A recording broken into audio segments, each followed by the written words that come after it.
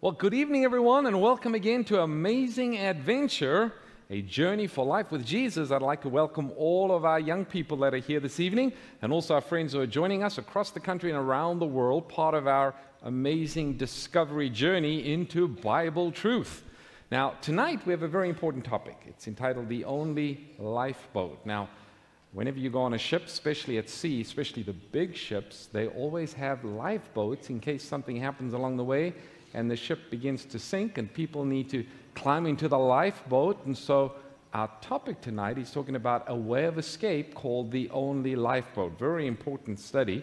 But before we get to our study this evening, we're going to sing our theme song, Life is an Adventure, and I'm going to invite Pastor Doug to come forward. Now, in the past, when Pastor Doug has come out, he has rung the bell, and when Pastor Doug, when Pastor Doug rings the bell, I want us all to say, "Good evening, Pastor Doug," all right? So listen for the bell. Here it is. Good evening, Pastor Doug.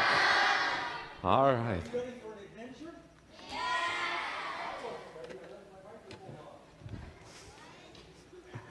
That's better. Good evening. Are you ready for an adventure tonight? I think we're going to stand together. We're going to sing our song. We are. Let's stand and we invite our song leaders to come forward. Life is an adventure.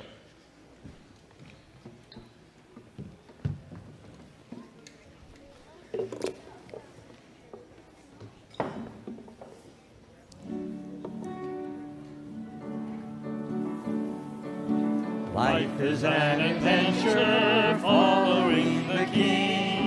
Every day with Jesus makes us want to sing. Walking in the Spirit, He will lead the way. With His Word to guide us, going deep inside us, nothing can divide us, following the King.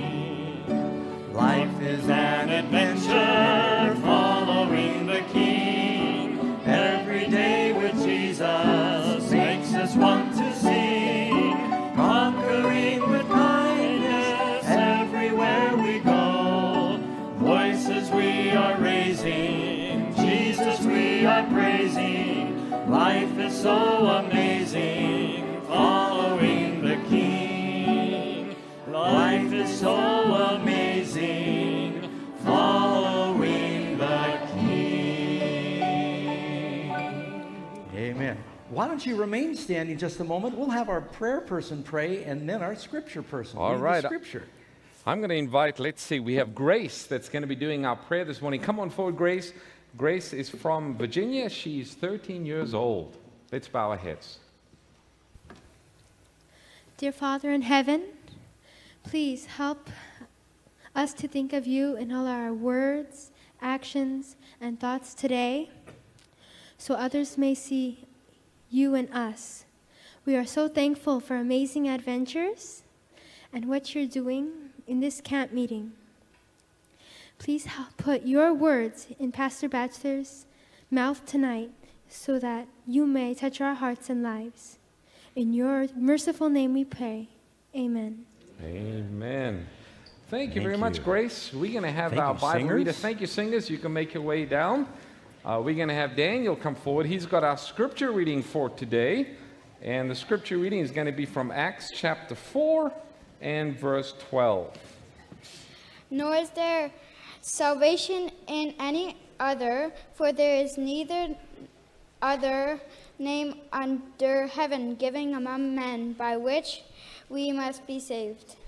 All right, Amen. thank you, Daniel. No other name except the name of Jesus by which we must be saved. I'll tell you a quick story about that verse. Yes. Just came to me, sorry. There was a man who was blind, and he wanted to preach for Jesus.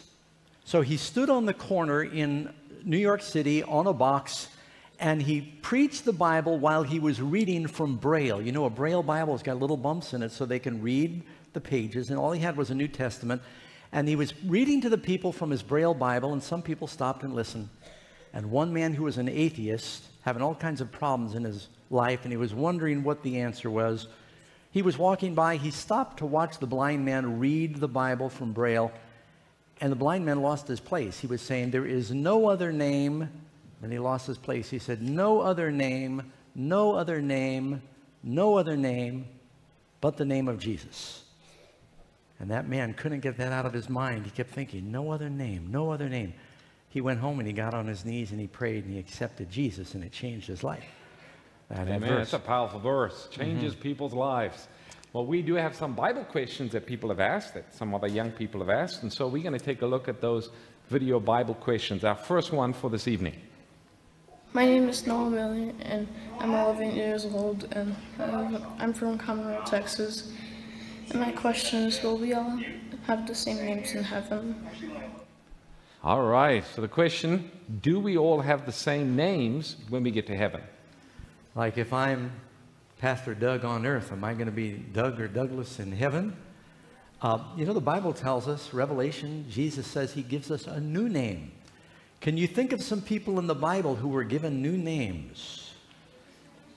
Peter was given a new name. Abraham's name went from Abram to Abraham. Jacob was given the name Israel. Yeah, so, oh, that's good. Okay. Sounds like Babylon too. So do you believe, can God give us a new name? Yeah, you know what my name's going to be? Wilbur. No, I just made that up. Everybody's going to get a new name in heaven. And we don't know, he's going to give us a white stone with a new name on it. Okay, our next question that we have. Hi, my name is Sarai Simmons. I'm from Crofton, Maryland, and I'm 9 years old. My Bible question is, how do you give your heart to God? Oh, probably one of the most important questions that somebody can ask. How do you give your heart to God? When we say heart, often people think about an emotional feeling. They think about your heart here. They think about a Valentine's heart. In the Bible, when it says giving your heart to God, it tells us in the Word of God, as a man thinks in his heart, so is he. Do you think with your pump or with your head? When you give your heart to God, you are giving your mind to God. You're saying, Lord, I am choosing to trust you. I believe in you. I thank you for your love. Lord, I'm helpless unless you help me. Be honest with God and say, I belong to you. Will you change me? Will you forgive me? And when you do that, you are giving your heart to God. It's a choice to make, to give your life to him and ask for his forgiveness. And will he answer that prayer? This is our subject tonight, so you'll learn more about that. Okay, very good. Our next question that we have. Hi, my name is Samuel. I'm 12 years old, from California, and I want to know, is it possible to live without sinning? All right, another important question. Is it possible for a person to live without sinning? Who first tempted Adam and Eve to sin? The devil. Does the devil still tempt people to sin? Yes. When the angel appeared to Mary and he said, you're going to have a son and you will call his name Jesus because he will save his people from their sins. Do we all believe the devil has the power to tempt us to sin? Yes. Do you believe that Jesus has the power to save you from sin? Yes. Who's more powerful, Jesus or the devil? Jesus. Now, if you're walking with the Lord and you fall, he'll forgive you. But you should always try as a Christian to be like Christ. You see, a Christian is not a follower of Christians. A Christian is a follower of Jesus. Was Jesus perfect? Yeah. The Bible says he did no sin. And so if you're following a perfect master, you will always become more and more like Jesus as you follow him. But if you say, oh, well, we're all sinners, and so why try? Your standard of life is going to go down. So you always want to seek to be like Jesus and believe that he can keep you from falling. That's what it says in the book of Jude. He is able to keep you from falling. He can save you from your sins. Amen. All right. Our next question that we have. Hi, my name is Allie, and I'm from Texas. And my Bible question is, why did we choose a lamb to represent Jesus? All right. The question there was, why does the Bible use a lamb to represent Jesus? You can see she's probably on a farm and there's some goats and some animals around. But why a lamb? Why does that symbolize Jesus? It sounded like the goat asked the question too, halfway through. Well, you know, lambs, it's interesting. God used several shepherds to become great leaders. Abel was a shepherd. Moses was a shepherd. Joseph was a shepherd. Abraham was a shepherd. Jacob was a shepherd. David was a shepherd. God taught those shepherds how to care for people by taking care of sheep. Because sheep, domestic modern sheep, are kind of helpless without someone to help protect them and guide them and feed them. And so sheep have been domesticated for thousands of years, so they're very dependent. They're often innocent. You don't hear too often about a person on the news, someone was attacked and killed by a lamb today. They're usually pretty gentle animals. And so God picked this gentle, innocent animal to be a symbol of Jesus, who is the Lamb of God that takes away the sin of the world, which we have a story about tonight. All right, well, with that, Pastor Doug, we'll turn the time over to you. A very important lesson. Thank you so much, Pastor Ross. And thank you, everybody, both here in the local church here in Michigan, as well as our friends who are watching via the internet and others who may be looking in on television, to our amazing adventure program. Our lesson tonight is talking about the only lifeboat. And so God has a lifeboat by which he is going to save us. Now, remember our memory verse. Nor is there salvation in any other, but there is no other name under heaven given among men by which we must be saved. So, years ago, back in 1914, they built one of the most beautiful ships that had ever been built. It was the biggest ship in the world at the time. You know what the name of it was? The Titanic. In my office in California, I've actually got a piece of coal that was on the Titanic that they recovered from the wreck. That's 13,000 feet below the water. They brought up a bunch of things, and someone had some coal. A friend of mine bought a little piece of the coal from the original Titanic, and they sent it to me as a gift. And it's a reminder that even though that ship had some of the very best and most modern technology of mankind, they said it was unsinkable. They said, we don't need very many lifeboats on the Titanic because we've built it with 16 waterproof compartments, and so even if it gets punctured here or there, it'll never sink. So they didn't put enough lifeboats on the ship. Well, you know the story. 4 days into the first voyage, beautiful calm water at night, they were going too fast, maybe not paying attention, having too much fun partying on the boat, and they ran into an iceberg that cut the boat open from the bow, made a rip about 300 feet back, and water began to pour into all the different compartments, and they realized they didn't have enough lifeboats. The sad thing is, a lot of people did not want to get off the ship into the lifeboats they did have, so some of the first lifeboats that pushed off were almost empty. And then it was too late when people realized the boat was going to sink, and everybody was trying to crowd into the lifeboats, and most of the people on the Titanic drowned because they were not thinking about the importance of the lifeboats. You know, the Bible tells us about a lifeboat that God made back early when he destroyed the world because of their sins. There was one lifeboat. Who was the captain of that boat? Noah. And the boat was called the what? Noah's Ark. And there was only one boat.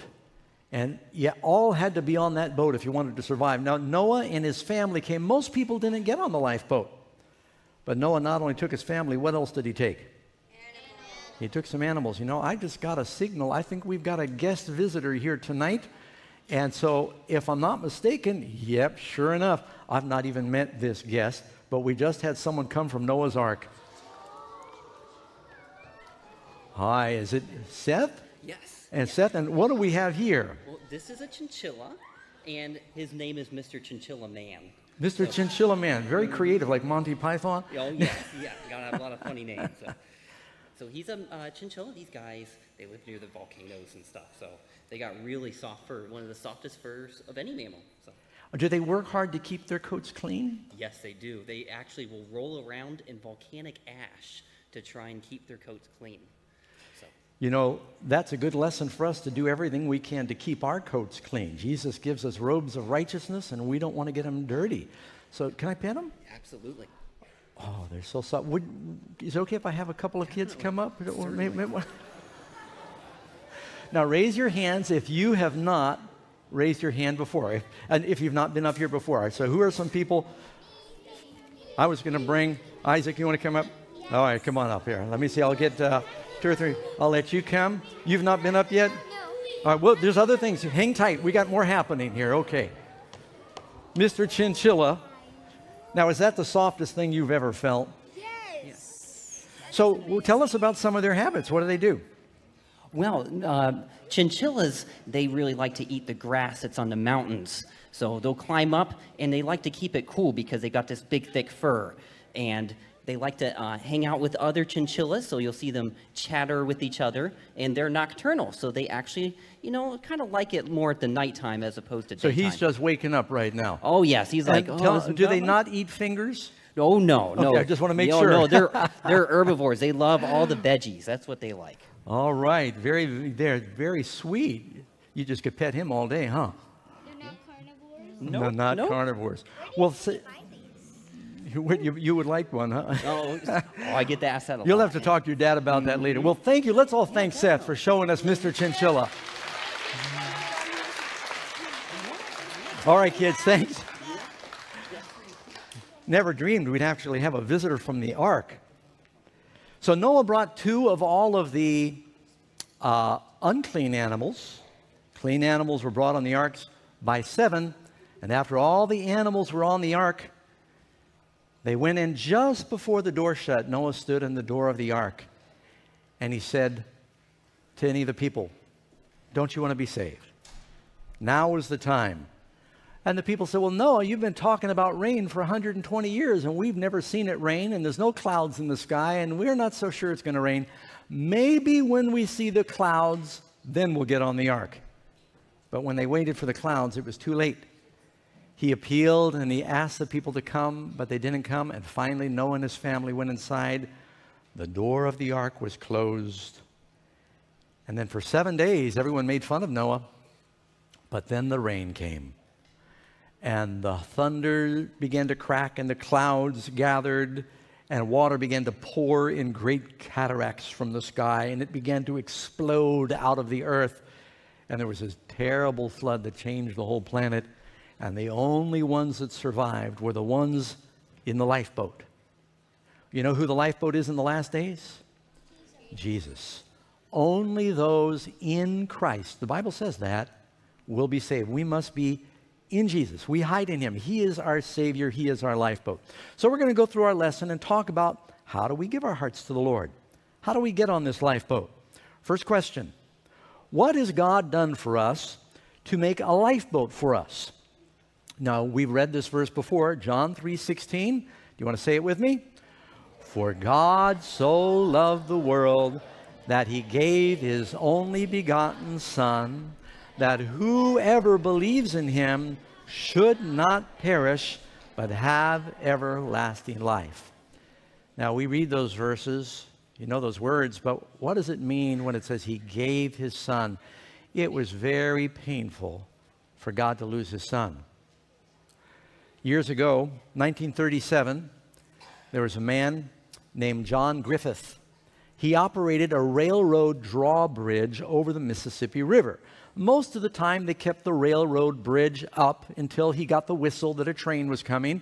He signaled back, bring the train along. He would lower the bridge so the train wouldn't have to slow down because they needed to keep the bridge up for all the ships and the boats to go through on the Mississippi. Well, one day, John brought his son Gregory with him to work. He was a young boy, about 5 or 6 years old. And they were having lunch together, and he was showing him the machines, and he wanted to see how Daddy worked. And just then, he heard the whistle and the radio go, say a train was coming. He said, "Okay, you sit tight, and you can watch the train go by." The father went up, and he radioed back, "Tell the train to come on through. It's the Memphis Special, 400 people on board. And you don't need to slow down." He said, "I'm here, I'll lower the bridge." So the train started coming, and the father was up there. He hit the switch, and the drawbridge machine and the cable started to lower. And then he heard, "Help, Daddy!"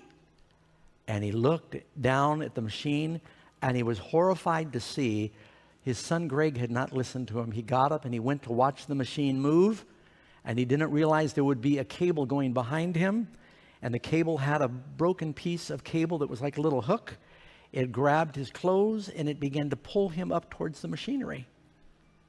Gears, pulleys.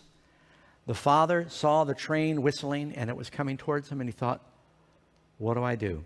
If I stop the drawbridge, that train will never be able to stop in time. The cars and all those people are going to go crash off into the Mississippi, and many will drown. If I stop the machine and save my boy, the people will be lost.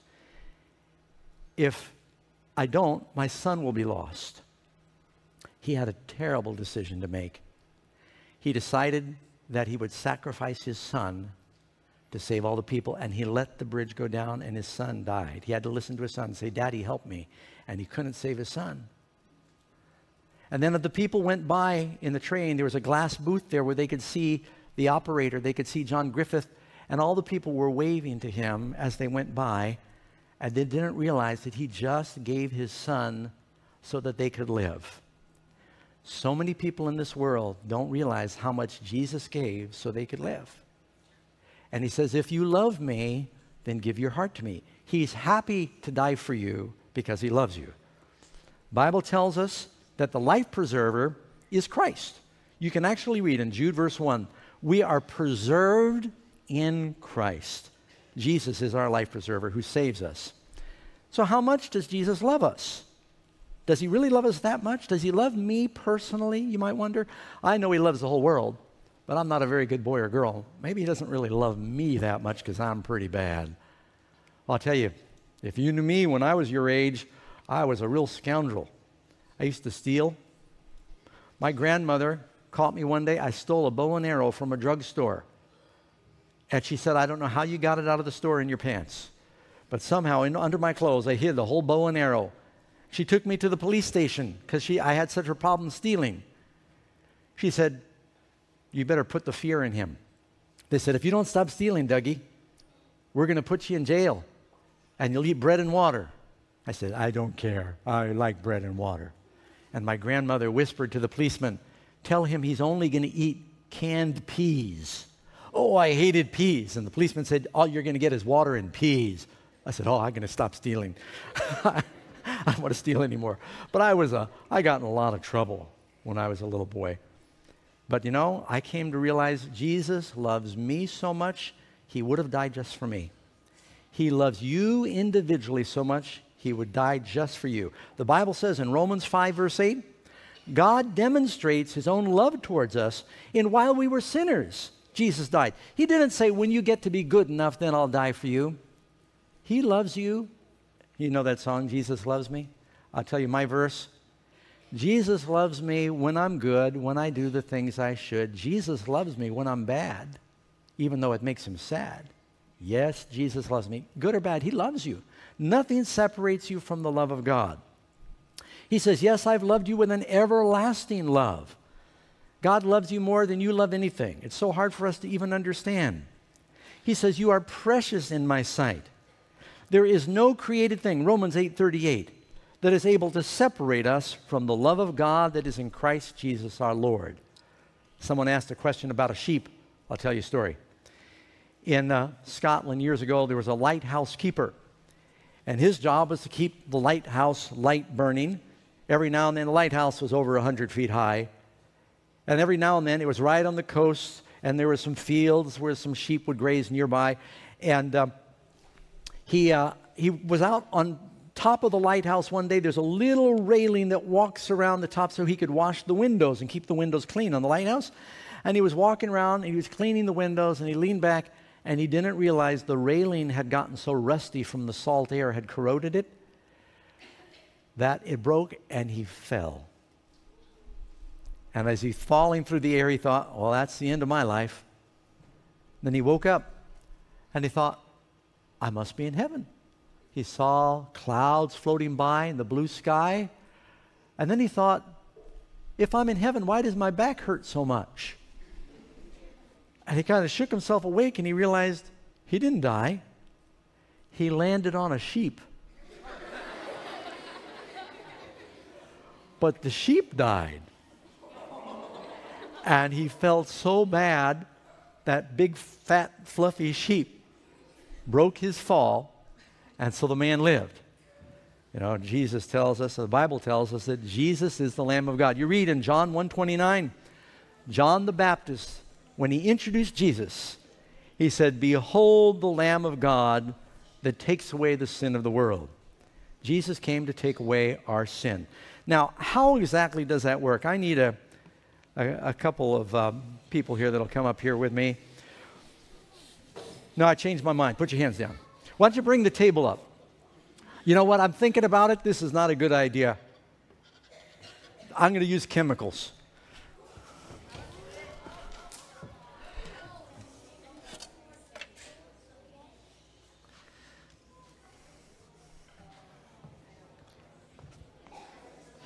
All right.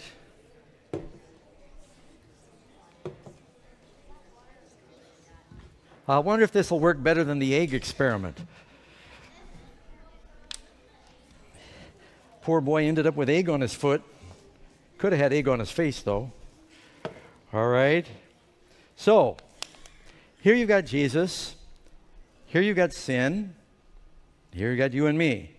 So the Bible says, though our sins be like scarlet. And so I'll just put a little bit of it in here. And the more you put in here, you can see it's starting to turn. It gets red. So sin, it contaminates and it pollutes our lives.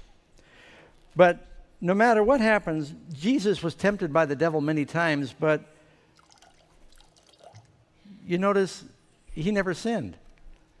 The devil tried and tried to tempt Jesus, but it wouldn't work.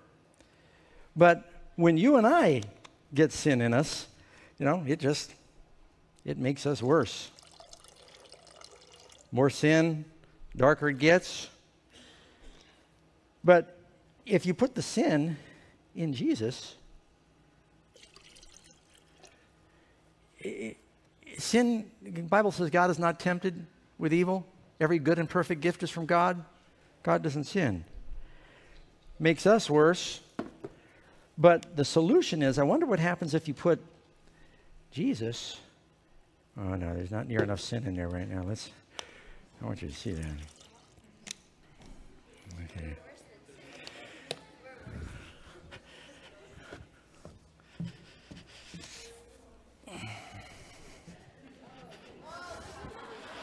You know, we're living at a pretty sinful age today, so I thought I'd just...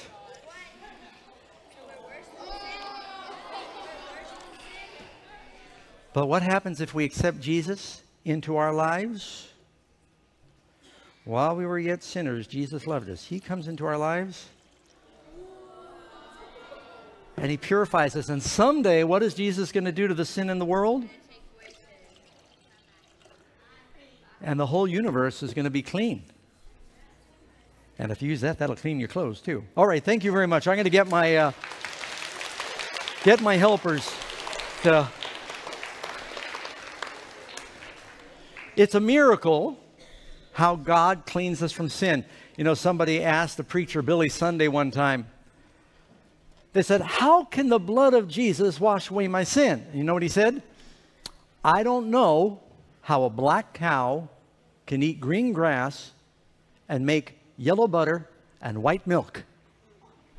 Black cow eats green grass, makes yellow butter and white milk. He said, I don't understand it, but I enjoy ice cream. You don't have to understand it all to enjoy it. It is a miracle that God takes away our sins. But trust me, he did it for me. He will do it for you. Number 3, what did Jesus come to do for me? The Bible says God sent his only begotten Son into the world that we might live through him. And this is the love of God. Not that we love God, but it starts because of his love for us. In that he loves us. And he sent his Son, this is a big word, to be the propitiation. That means the atoning sacrifice for our sins. Now, why is this so important to us? Because the penalty for sin is death, but God is offering us a gift of eternal life. All right, I need a volunteer. Let me see here. I'm going to go find some. You can't. But if you've raised your hand before, let me see here. Young man right here. You can come up. Okay. Now, you're getting a really special opportunity right now because several people have been in the treasure chest, but nobody's been in the captain's cabin. You know, this boat, the SS or HMS Adventure, has a lifeboat. Are you strong? You're pretty good. Go in there. There's a little lifeboat in there. Open that door and look. I want you to see if you can find the lifeboat. You got to pick it up. It's a little heavy and bring it out with you. Do you see a little boat there? That's it. All right. Very good. That's a good boy. He even closed the door. Well trained. What was your name? Jaden. Jaden? Okay, Jaden. I want to tell you a story. There's a boy. That's not too heavy for you, is it? Okay. There was a boy. He built a model boat. He lived by the river. He loved sailboats. And so he spent a lot of time and he carved and he got the sail and he sewed and he made himself a model boat and he put it on a string. And he'd let it go out in the river when the wind was blowing a little bit and he'd sail it up and down the river and he'd pull it back across again. He had so much fun with his boat. This was years ago. One day the wind was really blowing and he didn't have the string tied very tight and the boat blew away from him. And his beloved sailboat drifted down the river. And he was so sad. He had spent days and weeks making it, and now it was gone. A couple weeks later, he was in town nearby where they did their shopping, and what do you think he saw in the window of one of the pawn shops there? There was his boat. And he was so excited, he went and he told the man, he said, "That boat, that's my boat." The man looked a little troubled. He said, "Well, maybe that's your boat, but someone sold it to me, and I paid $20 for that boat." He did a really good job making the boat. He said, "But it's my boat." And the man said, "Look, I bought it so I could sell it and make a profit. I'll make you a deal. I will sell it to you, sell it back to you for the same price that I bought it for." And he said, $20. He said, $20. Well, he would mow lawns for 50 cents. So how many lawns did he have to mow? 40. Some good math students. He had to mow 40 lawns. And finally, he came back and he handed the man $40. He didn't realize his boat was worth so much. But as he walked away, he handed him $20. Thank you. He didn't realize his boat was so valuable. And he walked away and he looked at his boat and he started talking to you. He says, "You are my boat." He says, "You are double my boat." He says, "You are my boat because I made you. And you are my boat because I redeemed you. I bought you back." It says, "You're my boat twice." I'll tell you what I'm going to do for you. I'm going to give you a better boat tomorrow. You coming back? You come back tomorrow, Jaden, I'm going to give you a boat. This one's borrowed for the night. How's that sound like? You got a deal? All right. Thank you very much. Let's give him a hand.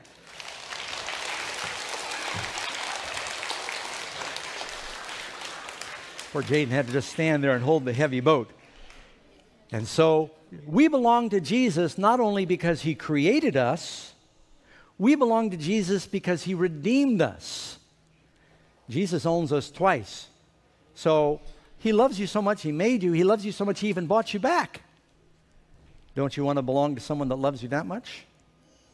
How do I accept Jesus and truly show that I believe in him? What do we do? Well, the Bible says, ask and it will be given to you. When you pray, all kinds of things happen. Now, have you sometimes wondered, are my prayers actually heard? I need a couple of volunteers.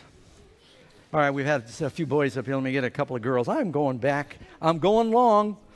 All right, let's come back here. I see a hand back here. You can come up, young lady. And, all right. Have you not picked yet? All right, come on. You can come on up. Look in the treasure chest and see if you see something that you can communicate with. And wave at the camera. Yeah, see, there you go. What's your name? Gloria? And you're? Alyssa. Alyssa? Okay, let's make sure these are turned on and working here. Sounds like it's working.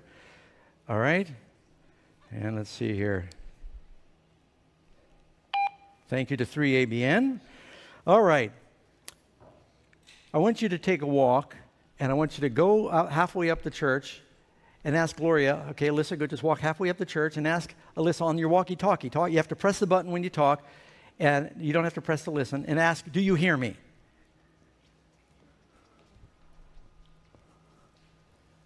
All right, try it right there. Talk in the walkie-talkie. Press the button, say, do you hear me? Are you pressing the button? Press and say, do you hear me?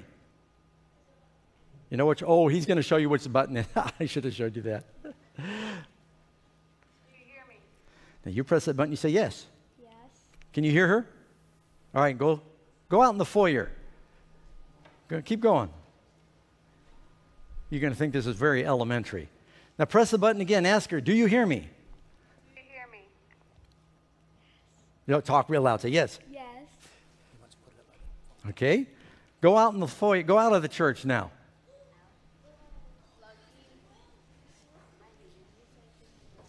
All right, you can shut the door. Ask her again. Do you hear me? Yes.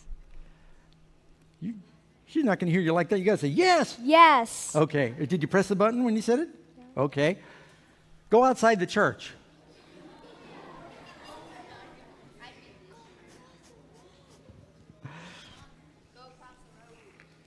Do you hear me? Yes. All right, I want you to go home. No, I'm just kidding. I'm just kidding. You can come on back in now. So, ask her, does she still hear you? Do you hear me? It's like a cell phone. It's just, you know what a miracle this is? How can words travel through the air? If you were to show this to the Apostle Peter, what would he think? Or the prophet Daniel? If you tried to explain radio waves, I'll let you hold that for a second. If you tried to explain radio waves to people that lived 200 years ago, could they understand? If you explained to them how right now TV pictures are going through the air and appearing somewhere else, if you showed that to someone 200 years ago, they would have burnt you as a witch. Right? But you know what happened? We've learned that there are things that we didn't understand before that you can't see. Can we see God? But is he real? We can't understand how our prayers might go from our mouth to the ears of God, but he not only hears when we speak and we pray, God hears when you pray in your heart, doesn't he? Can you think of someone in the Bible that prayed in their heart? The Bible says Nehemiah, when he was before the king, he sent up a prayer from his heart. And God answered that prayer. You can pray in your heart, but it's good to pray out loud. It scares the devil when you pray out loud. So the Lord hears us all the time. And the Bible says if you ask, it will be given to you. He hears those prayers. Thank you very much. I can't give these to you because they're not mine. Appreciate it. Let's give them a hand. Thank you, girls.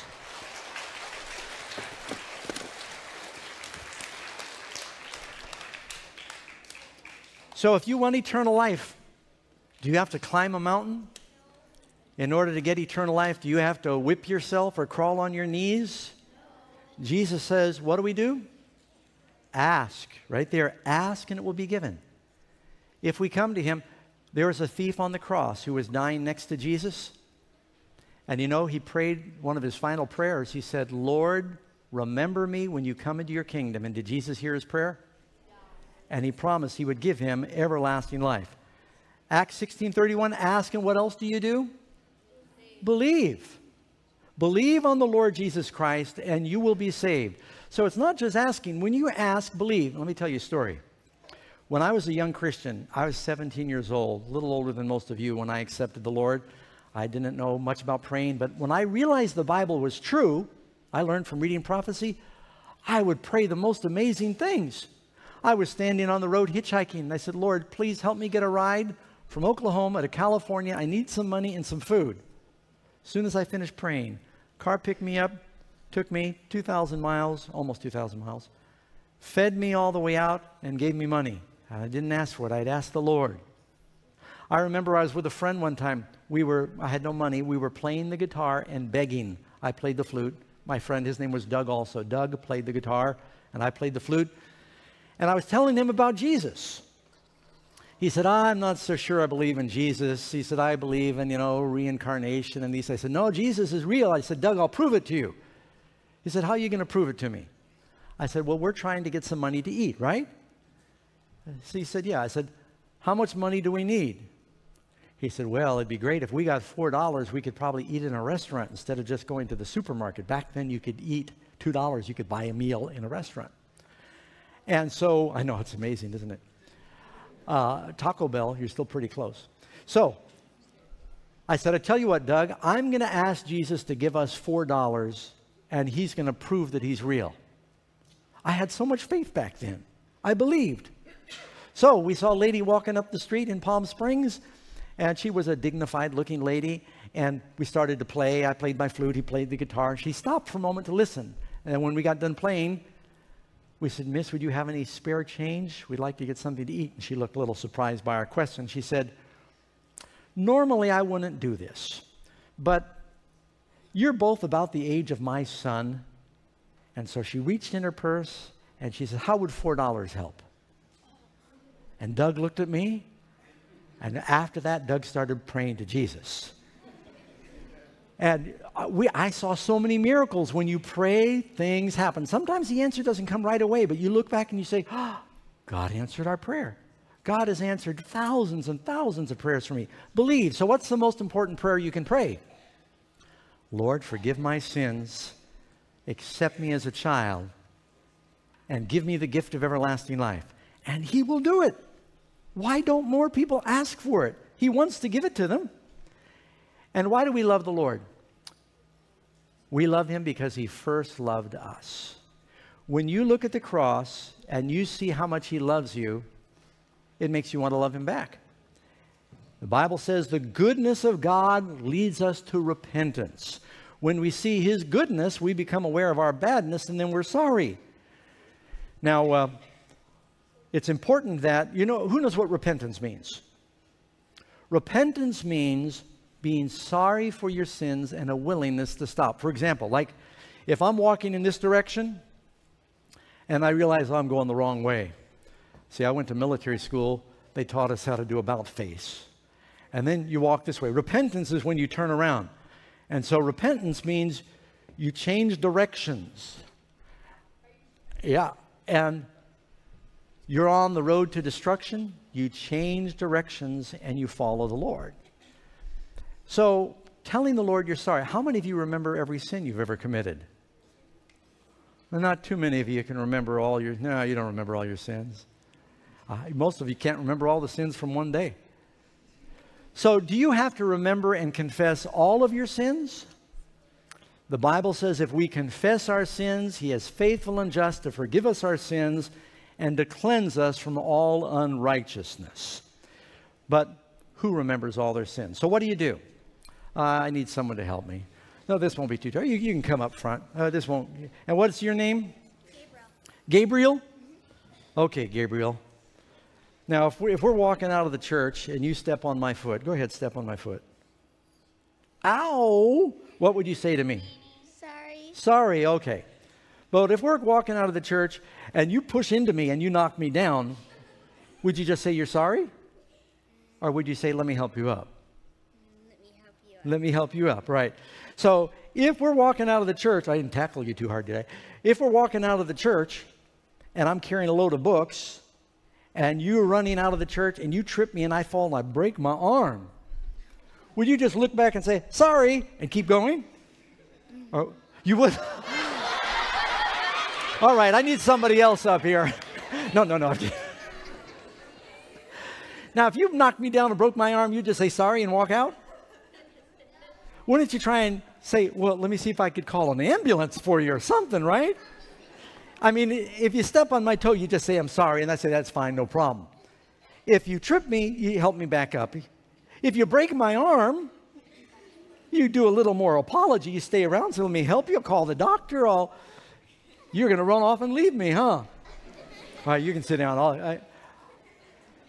Let me see if I can illustrate this. The bigger the offense, the more sincere the apology.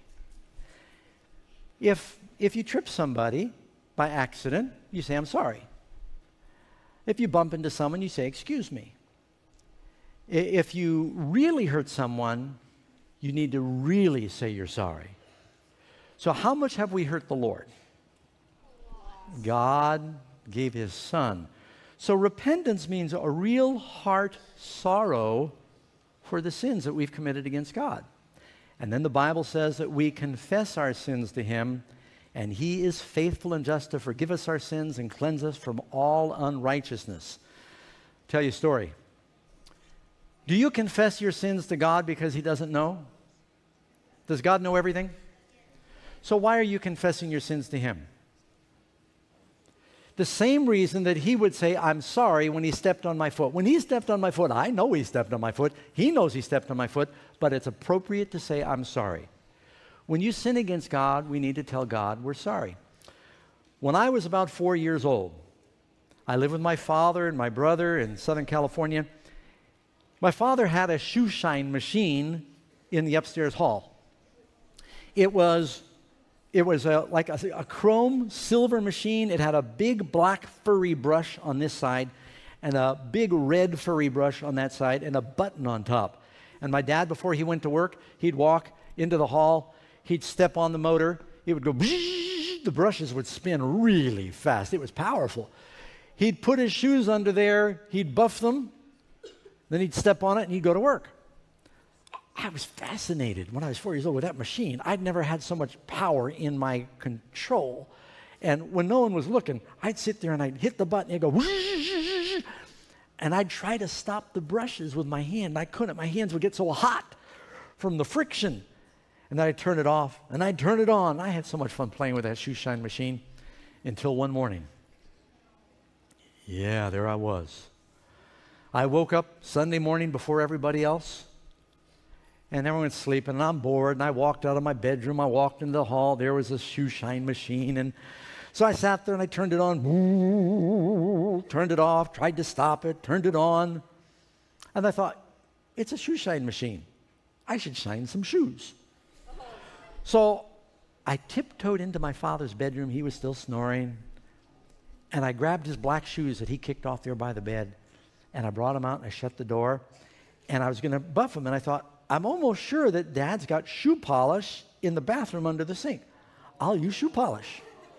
So I went in the bathroom. I left the shoes there. I went in the bathroom under the sink. Sure enough, there was a bottle of shoe polish. Now, this was not the kind in a little can where it's wax.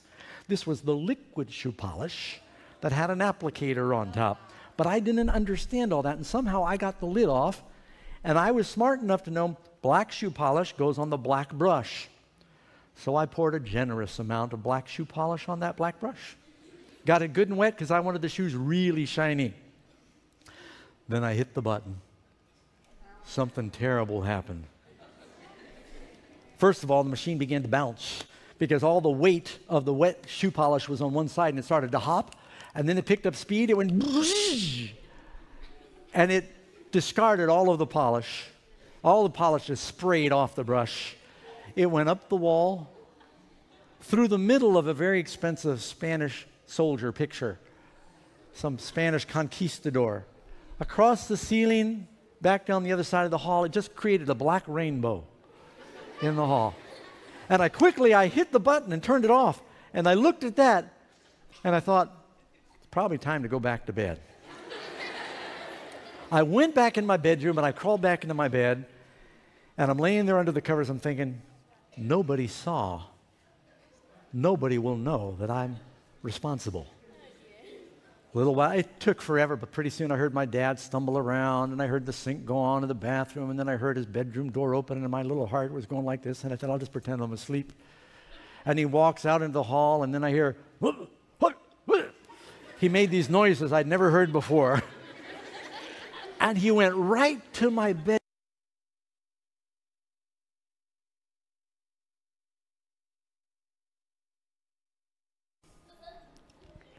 Oh, it's still on. Can you hear me? Yeah. Sorry, I don't think that was me. He went right to my bedroom door, and he opened up the door, and he looks, and he goes, Dougie? And I wondered why he said me, because I had my brother, I had my stepbrother, but he went right to me. He said, get in here. I acted like I was asleep. Dougie, Oh, yeah.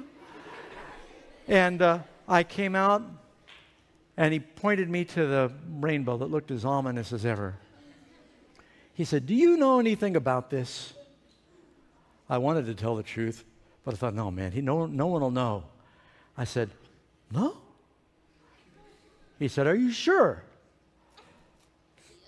I don't know. What happened? I thought, someone might have broken into it.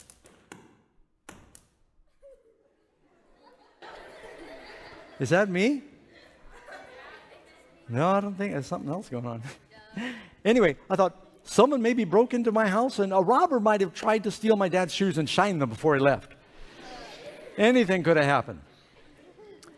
And my dad said, all right, Doug, I'm going to spank you until you tell the truth.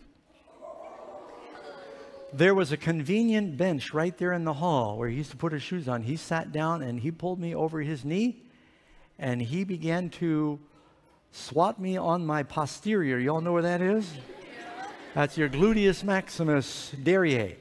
And I was going, I didn't do it. I didn't do it. I didn't do it.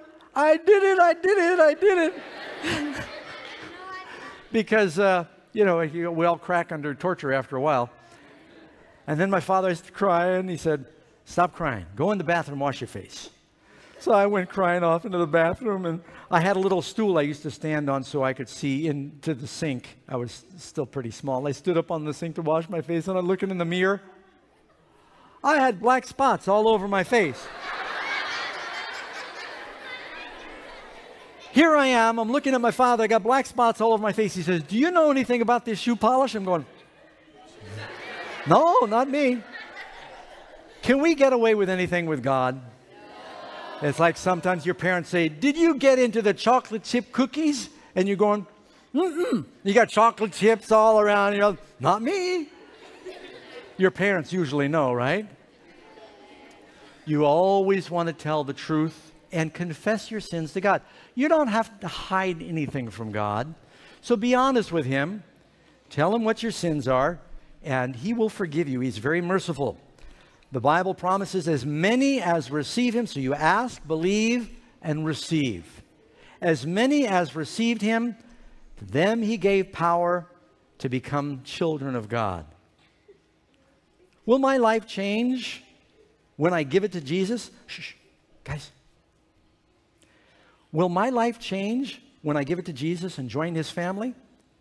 What does Jesus help me do? If anyone is in Christ, he is a new creation. You become a new creature. Old things are passed away. All things are made new. You're born again.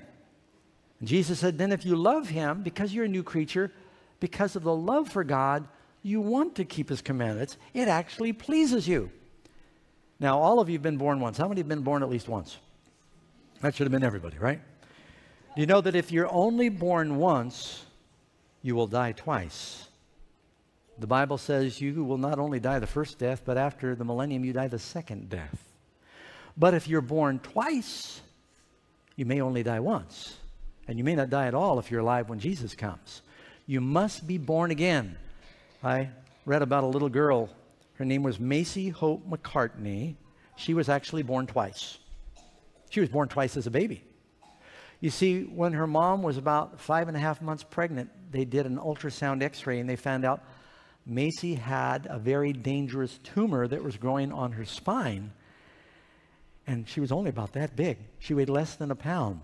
Probably weighed as much as a 50-cent piece or silver dollar. And the doctor said, unless we do this surgery, she won't survive, but it's a very dangerous surgery.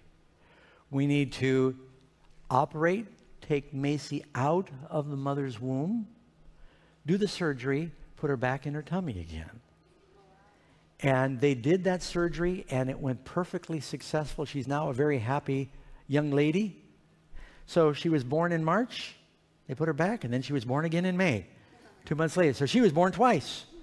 But you need to be born twice spiritually, and Jesus does a surgery on your heart. The Bible says in Jeremiah 1:5, before I formed you in the womb, I knew you. God has known us from the very beginning. Will I be happier when I accept Jesus? Oh, infinitely happier. John 5:11, these things, Jesus said, these things I've spoken to you that your joy might be full. And again, and yet the tables, yet I will rejoice in the Lord. I will joy in the God of my salvation. Being a Christian can be a happy life. I delight to do your will, O my God, and your law is within my heart. And then we say, Lord, he says, I have come that they might have life, Jesus said, and we might have it more abundantly. God wants you to have an abundant life. I need 2 volunteers. Okay? I'm neglecting you guys way over here. I feel so bad. I'll tell you what, well, we got like 5 girls here. All right, so, and here, I'll take you, because you were sitting down. All right, look in the box there and see if you can find, one of you see if you can find something to start a fire. That scares people, I know. Look around, see if there's something there that might start a fire, and wave while you're there.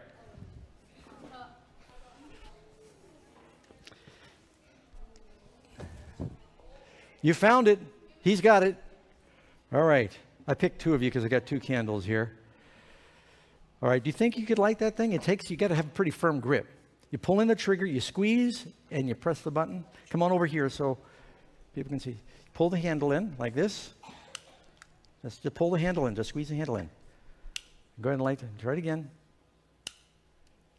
Try it again. There you go. Keep going. Try. Don't give up. Light it again.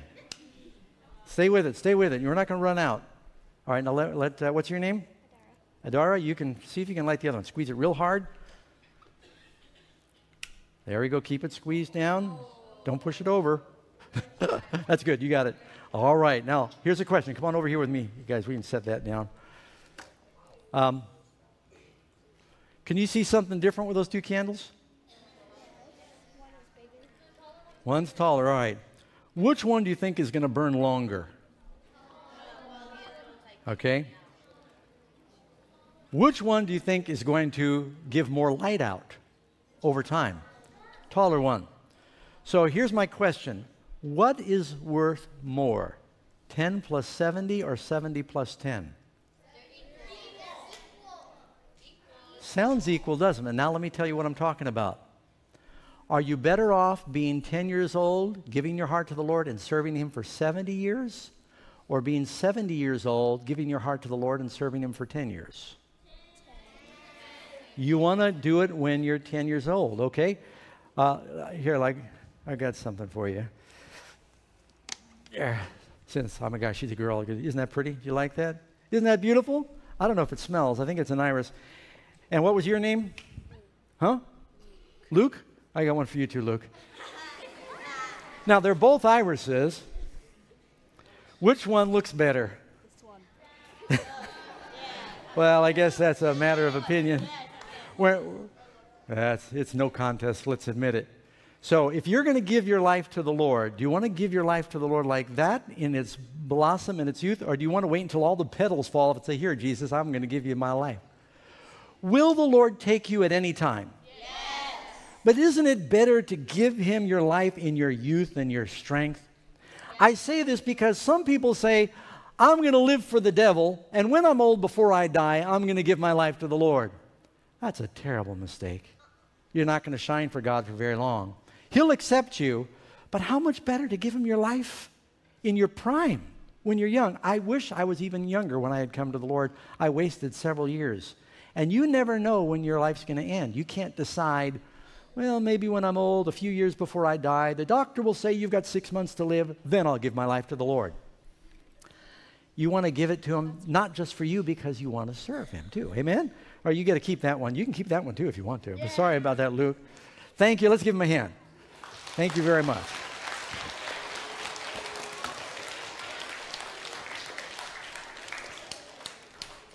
I remember once a story. A father was sailing through the Caribbean with his teenage boys. And he told them, don't be running around the ship. Don't be getting in trouble. He says, if you fall overboard, this is a dangerous area. There is a chicken slaughterhouse near here. And because there's a chicken slaughterhouse, there's a lot of sharks in the area because all of the garbage from the chicken slaughterhouse goes out in the ocean. The sharks are very thick and they are very aggressive. Well, the boy said, okay, Dad. Dad was always being really cautious and having rules. And they said, yeah, Dad. They didn't believe him. Well, as they were going along, the boys began to run, chase each other, and play tag on the boat, and they were wrestling or fighting or something, and one of them began to slip and go over the little cord railing. He grabbed his brother's T-shirt. They both fell off, and the boat was going, it was under sail, it was moving. They both fell overboard as the boat was moving and went splash into the warm Caribbean waters. Well, they were good swimmers, and water wasn't that deep. The father heard the boat splash. They said, hey, Dad. He ran up from below. He was in the kitchen, the galley down below. He came up, and it took him a minute to try to lower the sail and stop the boat. It's not that easy to stop it right away. The boys were off in the distance, and the father's trying to turn the boat around, and he got up on the deck, and he said, swim back to the boat. He dropped the sail, and the boat was slowly drifting, and they're going to swim back. Well, they're out there in the water dunking each other and fighting. They were enjoying being in the water. And then the father saw from where he stood sharks. And he said, boys, I see sharks. Come quickly back to the boat. Swim calmly but quickly. You don't want to stir the water too much.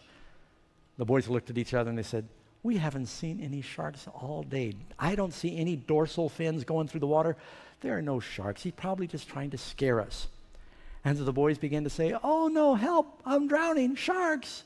And they were making fun of their father. And they're slowly swimming back to the boat. Well, the father saw, he's getting really frightened because there are more and more black shadows under the water that are gathering and circling the sun. And he understood the nature of sharks. Sharks are kind of cowards, but they'll circle, and one of them eventually will go in and take a sample bite. But once they smell blood, they go into a frenzy of biting and tearing. And the father saw the sharks were closing the circle. He said, boys, get back to the boat. And he picked up the life preserver, you know, the ring, and it was on a rope. He said, are you having problems? He threw it to them, and they said, oh, we don't need that. We can get back on our own. And then he saw the sharks were going to dive in any moment and attack one of the boys, and he knew that would be the end of it, because now there were like 50 of them. So the father did something that was very shocking. He took a fish knife that was on the boat. He cut his wrists. He dove in the water and swam in another direction. And soon the dark shadows all went over towards the father, and the water began to churn and turn red. And the boys saw what happened. Now here's the question. If they choose to stay in the water after their father gave his life, is there anything more their father can do? If we choose to continue hanging around with the devil and stay out in the world after God gives his son, Jesus gave his blood to save us, is there anything more he can do? So God's done as much as he can do in giving Jesus to save us. And the only lifeboat is Christ. Jesus is our lifeboat. We must come to him. The Bible says, he who has the Son has life. He that does not have the Son does not have life. So do you see how much Jesus loves you? Don't you want to accept Jesus and start living a new life for him? You know, the Bible tells us that without him, we can't do anything. But how much can we do through Christ? All things are possible through Christ. Now, if you come to Jesus and you accept him, now I need to ask you a question. Did you get some cards when you came in tonight? You did. Could I borrow one of your cards? Oh, Mrs. Batchelor's got one for me. Thank you very much. I forgot to ask for a card. You know, we did this early in the program. I do it usually 3 times when we do a special program like this, because I don't want anyone to be missed when you hear the opportunity to dedicate your life to Jesus.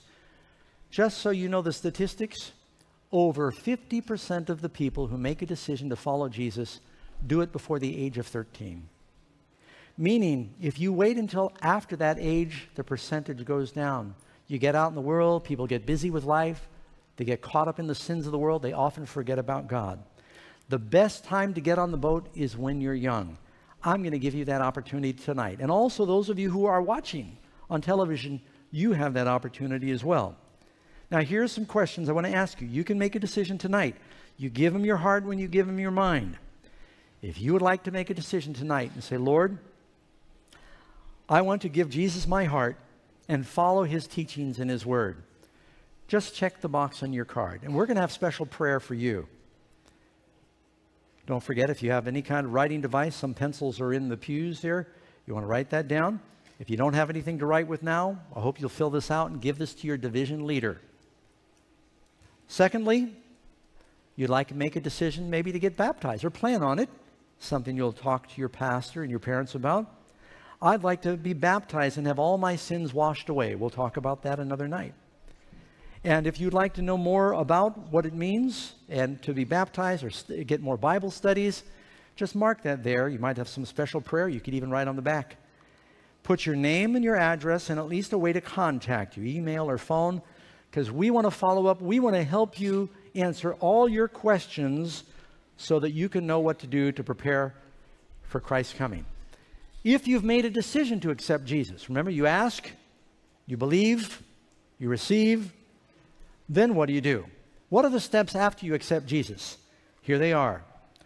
Talk to him every day in prayer. Does he hear us when we pray? Secondly, let him talk to you through the Bible. Read your Bible. The Bible tells us that they searched the scriptures daily to see if those things were so, looking unto Jesus, the author and finisher of our faith. You read about Jesus in particular in the 4 Gospels, but read about the truth. And then, one of the things that's often forgotten, one of the most important steps, after you make a decision to accept Jesus, tell somebody else about it. You want to share the good news.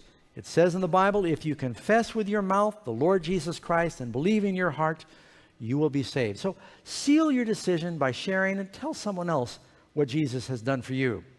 His promise is he will never leave you or forsake you. God has given his own son because he loves you so much. I remember hearing a story about a boy. His sister had a rare disease, his younger sister.